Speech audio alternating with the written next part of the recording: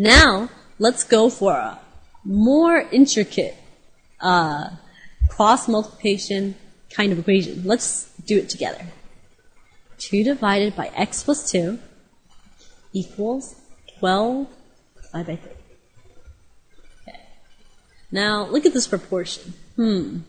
So, using the rules for cross multiplication, let's do that cross. All right.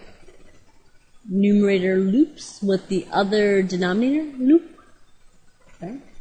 And the numerator on the right-hand side with the denominator on the left-hand side loop. Okay.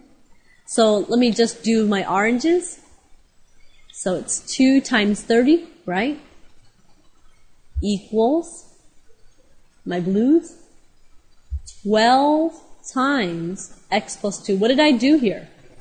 I didn't put the x plus 2 first. I put the 12 first. Why? Because of distributive property. Everything comes back to haunt you. Okay, now. So 2 times 30. Let's do that. That's a fun part. Right? 12 times x. 12x. Carry over the sign in the middle. Plus. 12 times 2. Just write that down. Okay.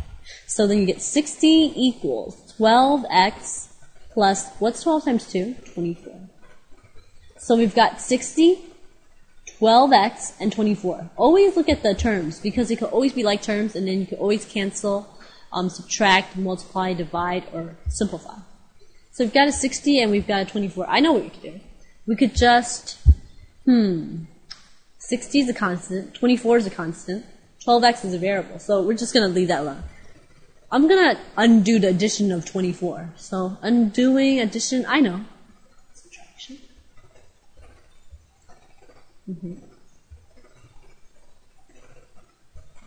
Bring down the 12x, right? And what's 60 minus 24? 36, right? You're going to undo the multiplication of 12, right? What will that be?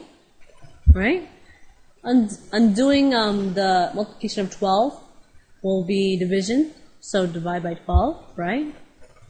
And x will equal 3. So final answer, x equals 3. And that's the joy of cross multiplication.